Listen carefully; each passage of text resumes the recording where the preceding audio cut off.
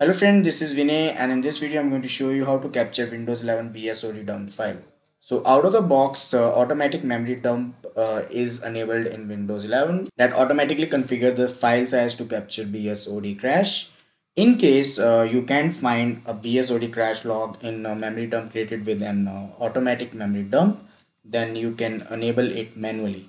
And in this video I'm going to show you how you can do that. Before you start following the procedure, we would like to tell you that you need to be logged in using administrator account, otherwise you will not be able to perform this action.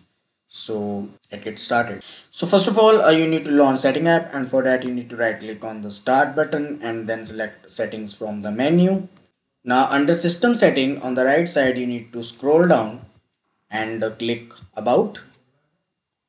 Now here you need to click on advanced system settings link. This will open system properties window.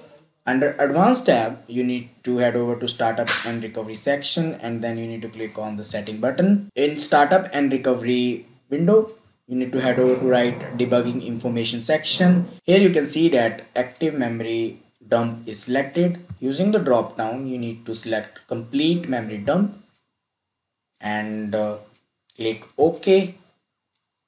Now a dialog box will appear that the changes you have made require you to restart your computer before they can take effect.